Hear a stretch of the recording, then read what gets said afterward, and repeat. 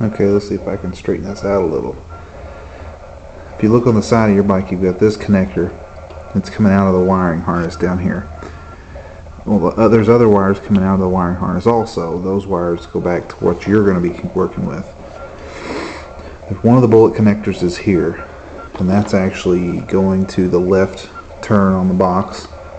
And then this other one here, it's the green wire, looks like it's going right turn, I'm sure. Yeah, it is.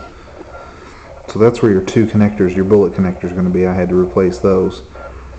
And then you get back into the back here, and when you unplug this wiring harness, the part that goes to the taillights isn't even in the bike anymore. I cut it out. This is the part that attaches to the wiring harness of the bike. And those male spade connectors I mentioned just plug into that. And then two of those go to the left and right bulbs here, and the other one will go to the brake light signal or something like that. Go by my other instructions on where those go, but that's how those connect there.